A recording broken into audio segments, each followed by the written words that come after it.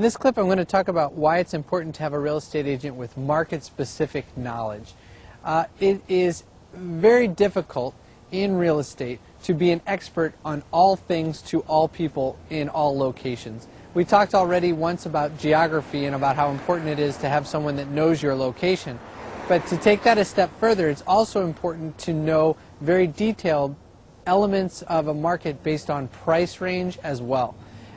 For example, one analogy I can make would be trying to buy a steak from McDonald's. McDonald's is quite good at what they sell, but they might not be the best place to go to purchase a steak.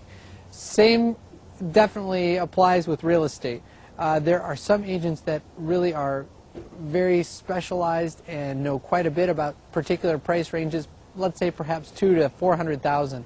And then there's a totally different segment of the real estate population that might specialize in homes, luxury homes over $1 million. And they are not interchangeable.